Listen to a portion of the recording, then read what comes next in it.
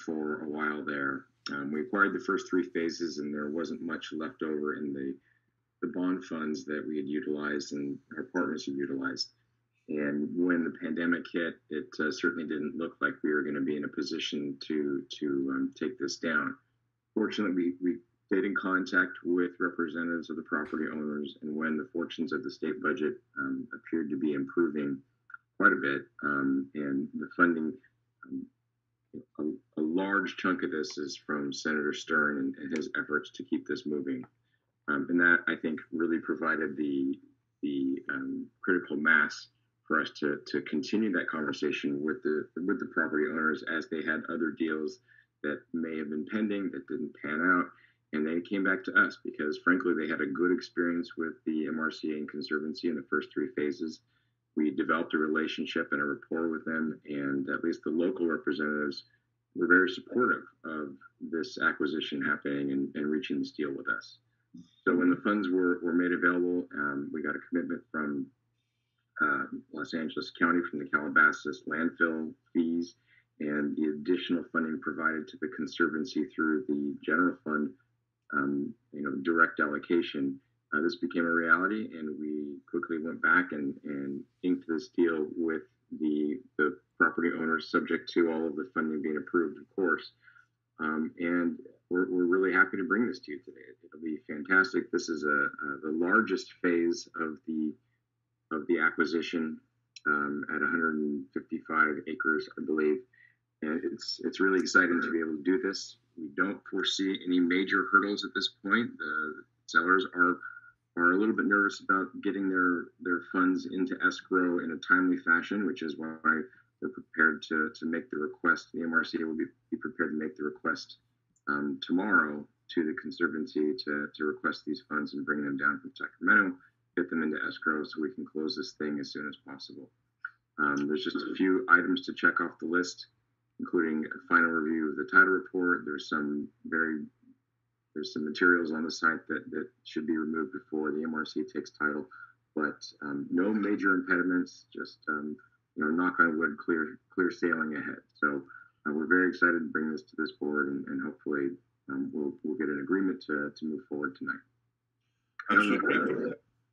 I believe we're also at least $1 million less than the original acquisition price we committed to, right?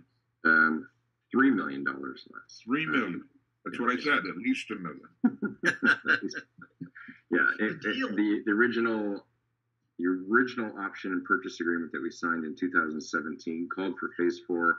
I believe I don't have the exact figure in front of me, but it was over $14.5 million. So we didn't have $14.5 million, and we hadn't had that. So we agreed on this price. The funding materialized. So here we are. We appreciate the property owners and the representatives for sticking with us, especially at this advisory committee. May I have a motion for this item, the acquisition of Triangle Ranch Phase 4? Ellen Harris. Elise Buckley Weber seconds that motion. Ellen first, Elise second. Thank you. How about questions or comments? George. Yes. First of all, I want to thank Jeff for mentioning the property owners and representatives. They were, I think, way beyond the average seller and so forth in working with us. I'm sure they could have made more money with some of the other projects, but I was just very, throughout the process, this goes back many years, that they stood with us and supported us. So thank you, Jeff, for mentioning that. And at some time appropriate, we should thank them for their extra efforts. And also when Ms. Pavley mentioned about Senator Stern, and his name was mentioned again by Jeff, I picture being at the event when those oak trees were planted.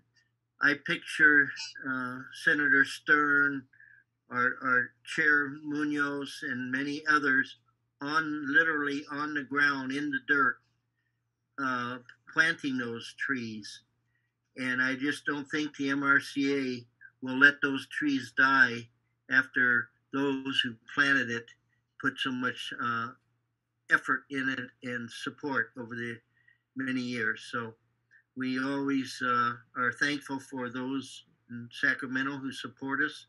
And I just want a real quick shout out for Senator Henry Stern.